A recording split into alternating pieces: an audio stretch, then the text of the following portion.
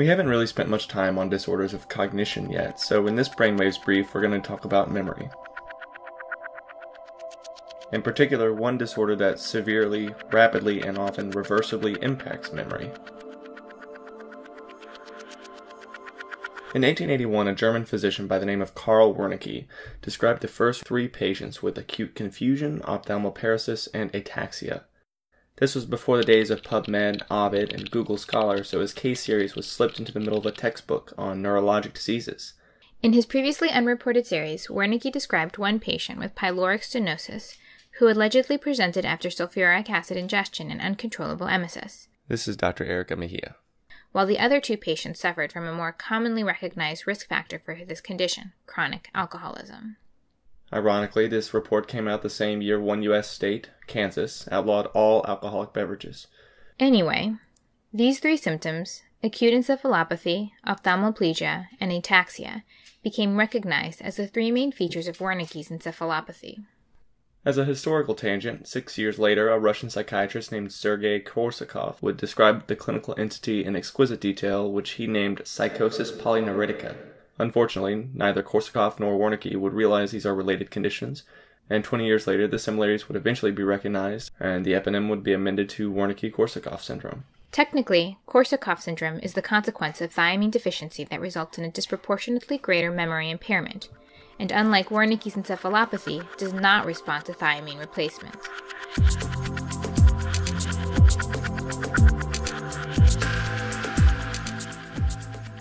By the time your patients reach clinical attention, the clinical manifestations may be as subtle as those seen in early Alzheimer's disease or could be as obvious as a coma.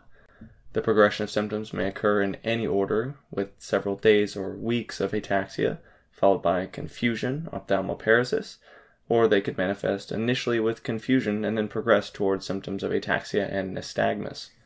A rule of thumb to remember here is a rule of thirds. 1/3 of patients may only have 1/3 of the triad of symptoms, and 1/3 have all 3 manifestations. But nearly 20% of all patients meet 0 criteria, so you really have to be looking for it if you expect to make the diagnosis. In addition to this clinical triad, one accepted definition of Wernicke's encephalopathy incorporates the risk factor of a nutritional deficiency. If you meet 2 of the 3 original criteria along with malnutrition, this is sufficient for the diagnosis of Wernicke's. In recent years, the nutritional deficiency is less classically attributed to chronic alcoholism and more often the result of bariatric surgery, 2 to 8 months post-operatively. It can also be attributed to protracted emesis, as in cases of pyloric stenosis, chemotherapy or hyperemesis gravidarum, AIDS, magnesium depletion, and with some pharmacologic agents. Arbulazole and ifosfamide have been implicated in thiamine deficiency states, even with normal serum thiamine levels, suggesting that these chemotherapies may act by inhibiting thiamine function in neuron metabolism.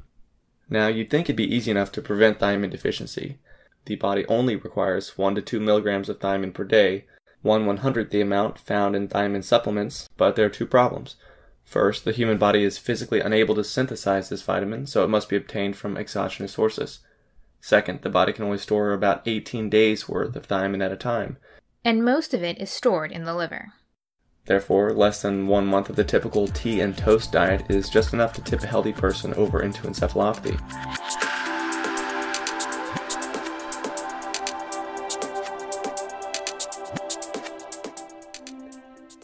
Let's move on to the clinical manifestations. The most frequently observed finding in all cases is that of cognitive impairment, which you see in 90% of cases, with clinical findings.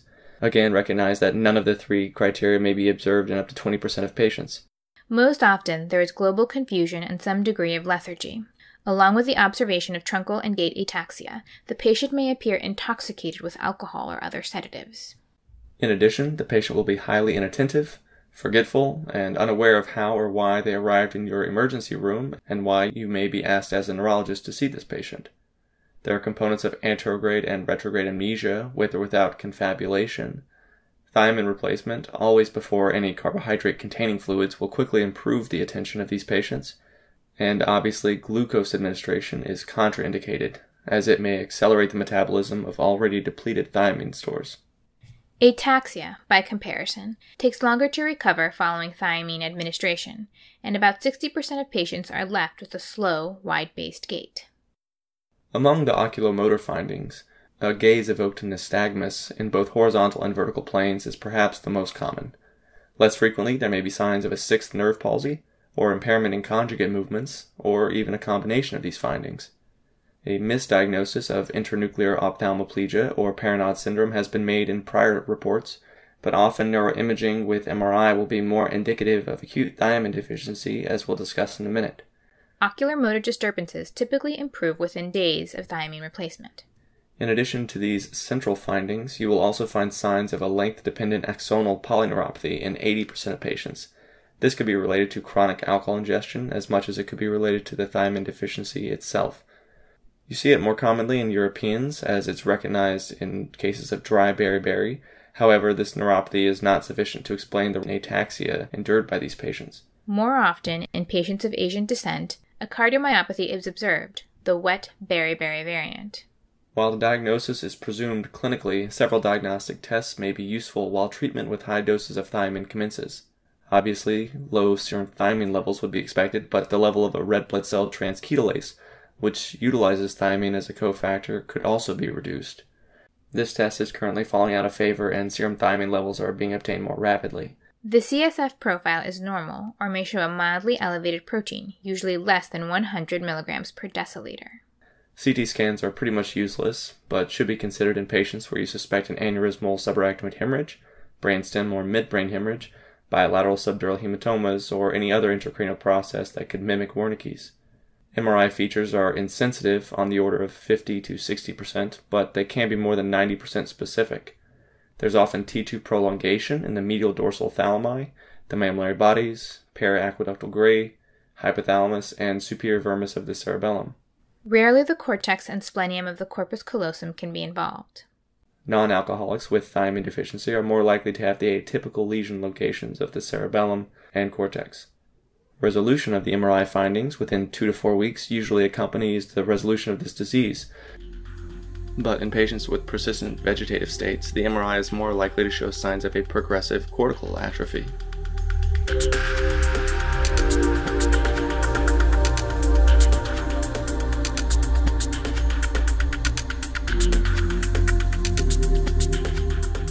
And obviously, if you get to this point, autopsy could be confirmatory.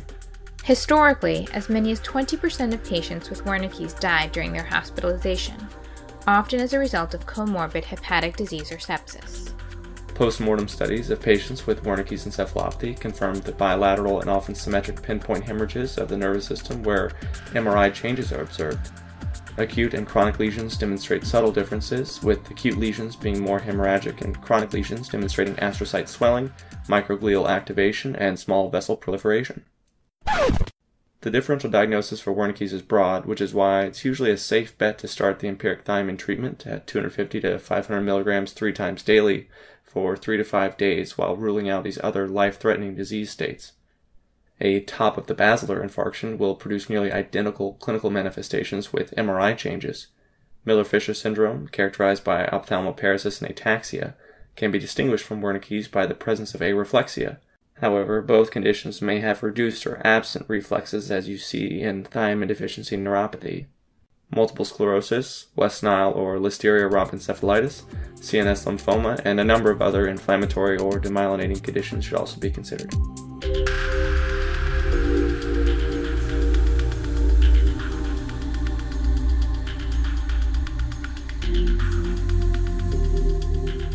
Alright, we're going to try to wrap this one up early. I'm Jim Siegler for BrainWaves. Thanks for listening.